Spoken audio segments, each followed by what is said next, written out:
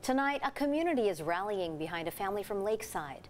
A 14-year-old girl is battling stage 3 brain cancer. Her family is dealing with the overwhelming stress, as you can imagine, of cancer treatment and the bills that come along with that.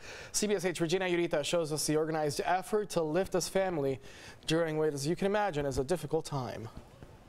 Tonight I met with the family of 14-year-old Macie Cobb inside Eastbound Bar and Grill. The news is very fresh and absolutely devastating that the family did not wish to speak on camera.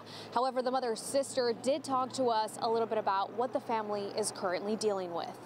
At 14 years old, a teenager's only concern should be finishing high school and enjoying their weekends with family and friends. But for young Macie Cobb of Lakeside, that is not her case. Just a month ago, Macie and her family found out she was diagnosed with grade 3 anaplastic meningioma, an aggressive brain tumor, leaving the family distraught. The news has been hard to take ever since then. Cobb's aunt and a family friend tell me dealing with the devastating news of having a brain tumor is just one issue haunting the family.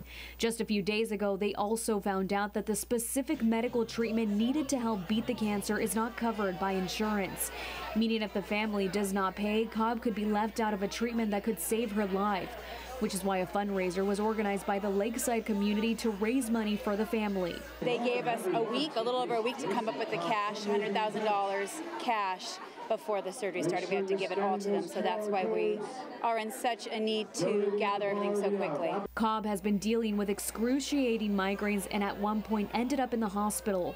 That's where the doctors confirmed her diagnosis. It's just a reality check that we're in that situation right now. Tonight, Cobb is currently in recovery after going through surgery to remove the tumor. But what follows is radiation therapy and constant MRI scans.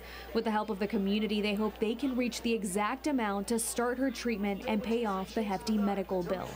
Now, the family has set up a GoFundMe account. If you're interested in helping them, we have set up a link. Just go to our website and click the help button. Regina Yurita, CBS 8.